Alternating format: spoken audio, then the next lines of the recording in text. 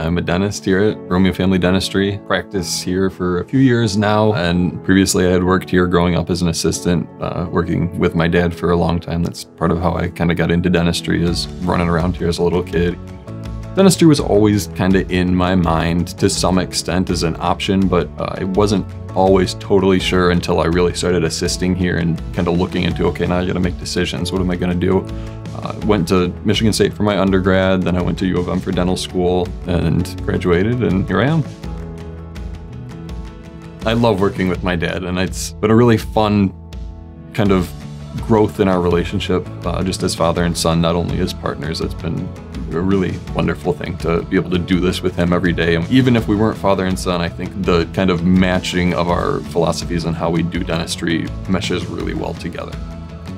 It's a really high praise to hear when people tell me how much I am like him, because he's, my ideal dentist, and I feel really proud that he's my dad, and that comparison is made saying that, I live up to that. I live up to what my ideal dentist is. So to hear that from patients is awesome.